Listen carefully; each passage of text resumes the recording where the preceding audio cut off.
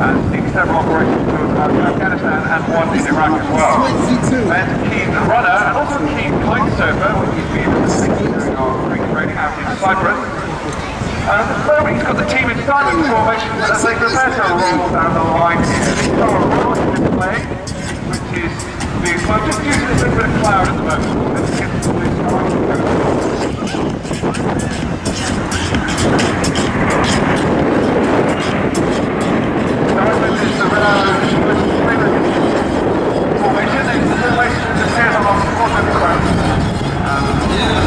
Which is a class, which is a French word meaning brilliant or excellent.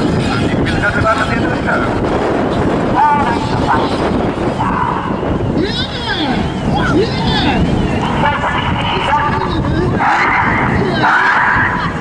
That's Red 1 quarter of 6 formation. Take a look at the formation. The highest man on the left wingtip is Red 9, Flight Lieutenant Zane Sennett, one of the third-year pilots on the team. Zane's another of the team's carrier pilots. He's on the degree from the University of Birmingham. So Red 1 has a degree in geography from the University of Newcastle. There's a bit of a trend in other things. But Zane's running in all flows in Afghanistan for him. And this is a particularly difficult manoeuvre for him to fly. Red 1 is about the roll-less formation. Now Zane, on the left wingtip, quite like on the power unit.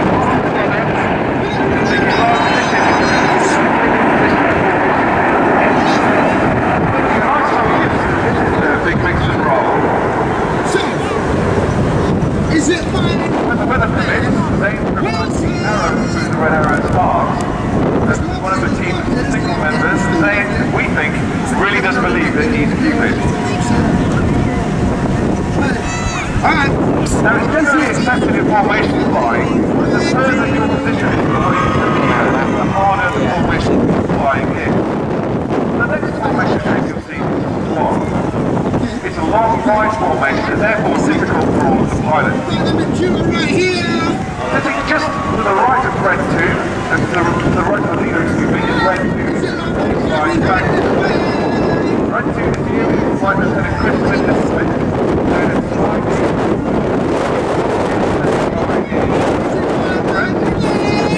And I believe his parents as well. Flying Squadron 1 energy on 4 pilots serving his first year with the Red Arrows this year, but he too has seen operational service with the people in Iraq. Coming around the corner there, this is about 3 big fans as we watch.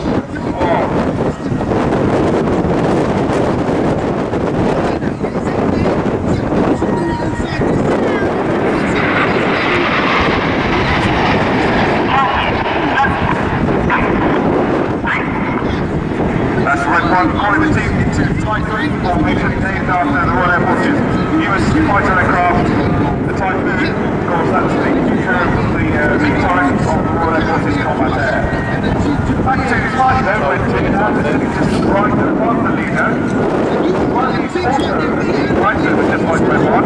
In fact, he's an extremely good kite surfer. He's a level 2 British Kite Surfing Association instructor. And he thinks he's better than Red 1, which we're pretty sure is going to be touching for his career. At the moment though, your masters in Typhoon.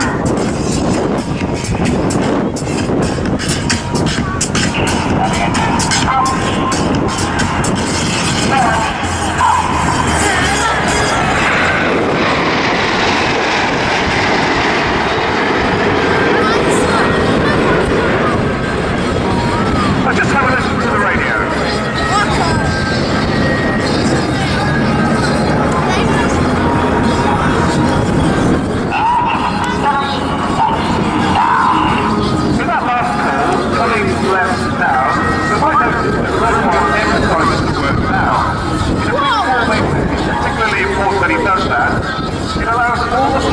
Anticipate their control input so that they start manoeuvring at exactly the same time that Red 1 starts manoeuvring. If they were just to follow him and react, the formation would be closed because there'd be delays in everybody's movement. So that's how they keep this perfectly rigid formation. And what you're looking at now is Apollo formation named after the Eagle landing craft on the Apollo 11 space mission in 1969. this looks like the lunar landing craft. And this next manoeuvre is flown with some very British red, white, blue smoke. Ladies and gentlemen, we're a very patriotic team. We believe in everything that's great about Britain. So this is our patriotic Apollo band.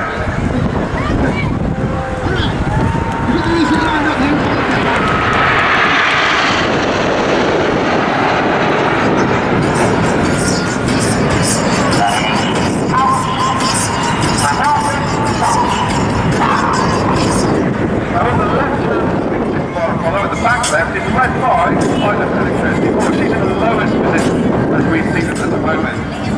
Kirsty's in her second year on the team this year, and some of you may be aware that she's the first ever female Manara pilot. She's a former Tornado pilot, having served on 13 Squadron Orient Pilot. She's followed by her father, who was a Tornado navigator at Royal Airport. Kirsty's a keen outdoor sport woman. She likes kayaking, rock climbing. She's basically a mountain biker too.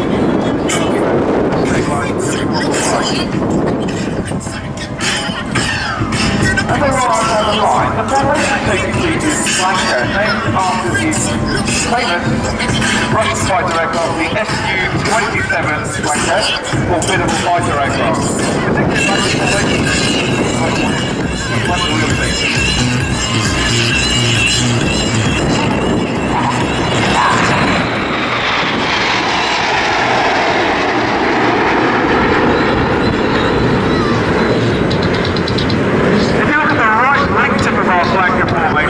That's Red Bull. Flight Lieutenant John Egging, the second of our three first-year pilots on the team this year.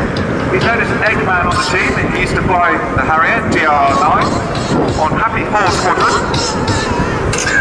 And he's watched today twisting out into Eagle formation by his wife Emma, his mother Dawn, Grandad Grumps, that's the right way to say that name, I don't want to make him angry, and his brother Luke, and a few other members of his family, so big hello to you all there from him. So ladies and gentlemen, this is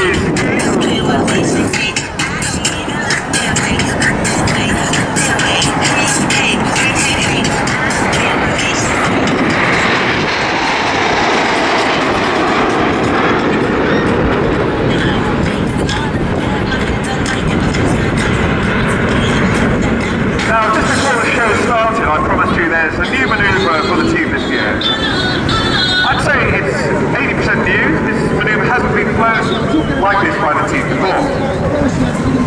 Now, as you can imagine, there are a lot of photographers who like to photograph the team. And one of the particularly good friends of the team is a Dutch photographer called EJ van Koningsdag, a very highly acclaimed aerial photographer. He flies with us a lot. In fact, he's been going to Cyprus with us for 17 years to photograph the team from the ground and from the air. So if there's anybody with authority on our formation display flying, then it's probably EJ. EJ loves this formation. It's mostly diamond and it's called the whirlwind. So as they roll out, you'll watch as Ben calls them into loose diamond as they prepare to fly the whirlwind.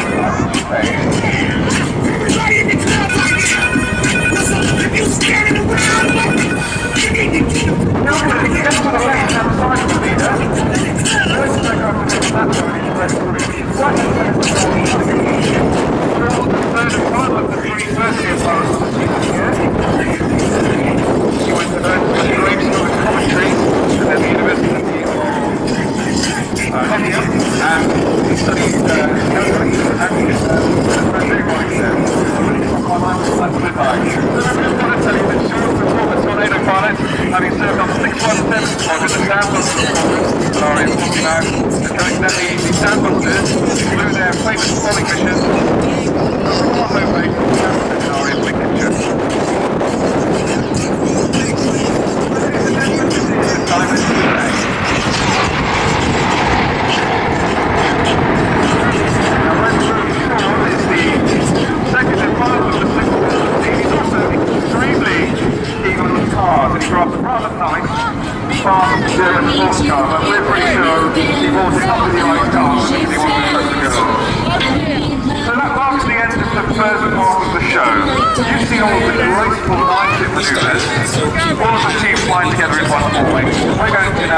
Spiced things up a little bit by breaking the formation down into two. Front 5 aircraft ran 1-5 under the T-N. An operated 1 formation. The back 4 aircraft ran 6-9 on a Jippo. The Jippo are led by red 6-7 and synchro pair. Throughout the second half of the show, each Jippo swapped in and out with each other for a much more dynamic performance. So you might want to keep your camera to the ready. The right direction.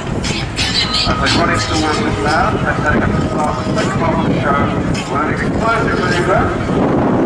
And this explosive, we call this one the detonator. So keep your cameras at the ready and we'll have a listen to the radio. Make some noise for Justin!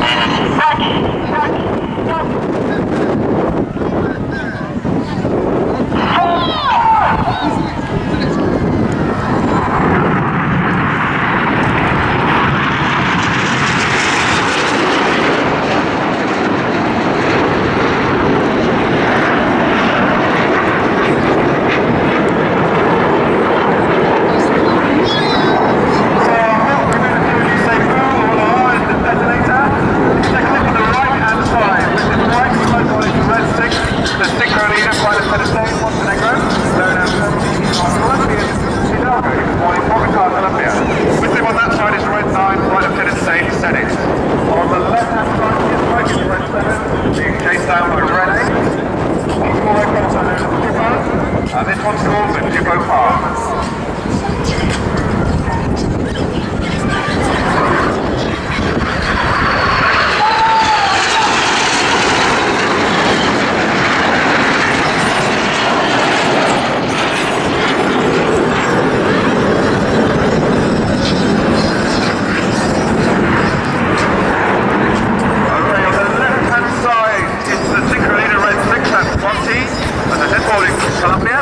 Came back to the UK at the age of 1, grew up in 2010.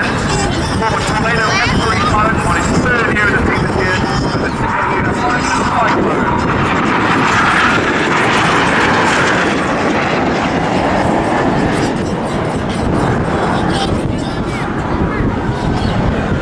As the synchro pair clear, if you take a look out to the right hand side, you can see the smoke unit. And then on the left, here comes the Right Lieutenant Dave Davis. Our Welsh representative of the team, born and brought up in Corwin Bay.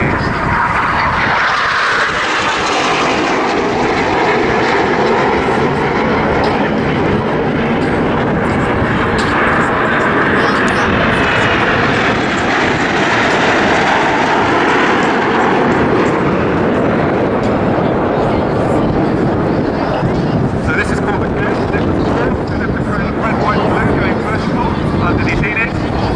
And our Welsh team,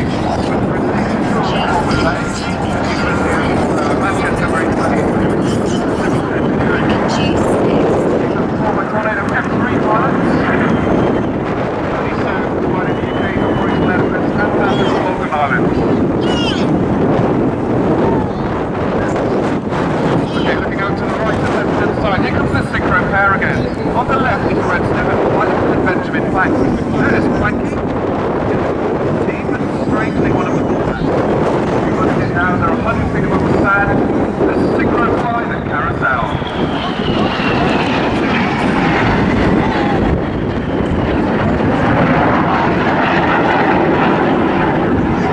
In this maneuver, Red 6 with his blue smoke on at the moment will spy a predictable circle, while Red 7 has the contract for collision avoidance. Coming up now is the third part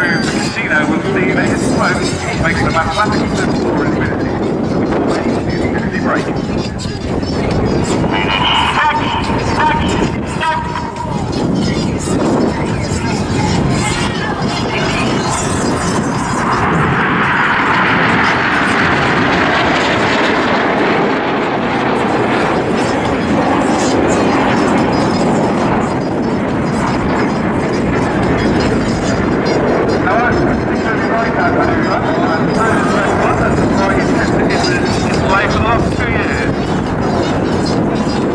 They're coming in from the right-hand side. Here comes Chippo as they prepare to fly one of my favourite maneuvers of the show. This is the amazing corkscrew. 6 and 7 are upside down in close formation, and 8 and 9 roll around their smoke trails.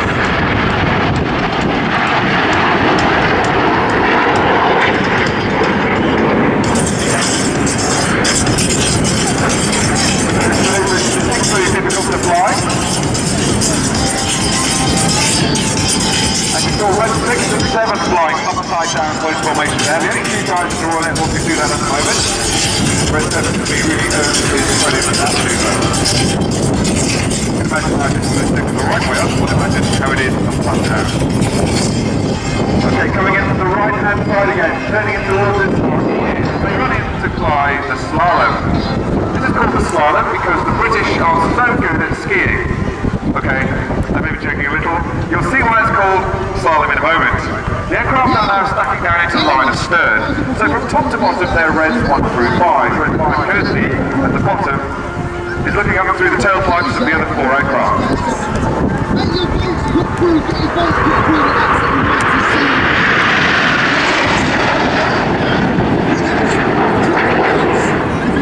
Now normally, the evens up an aircraft fly on the right hand side of the formation, and the odds fly on the left. But as you see them now, they're the other way round. We need to swap them back. So this is the clever part of the slalom, and this is the bit that gives it its name.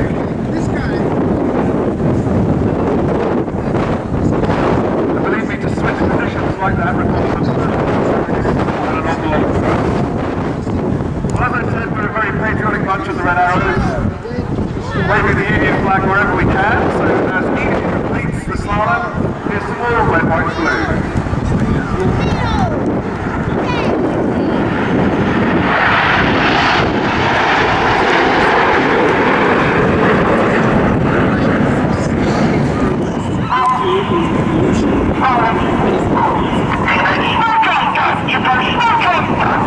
That's the voice of Red 6 out to the front.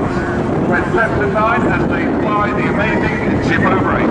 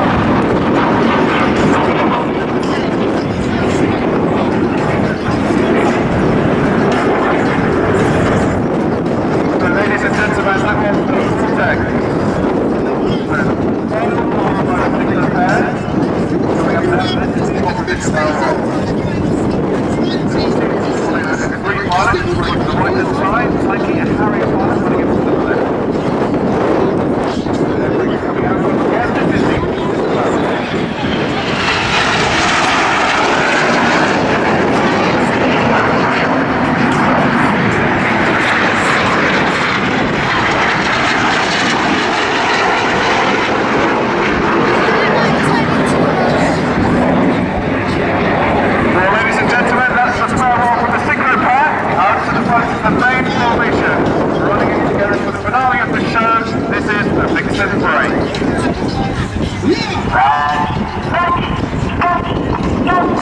Ladies and gentlemen, the very British radar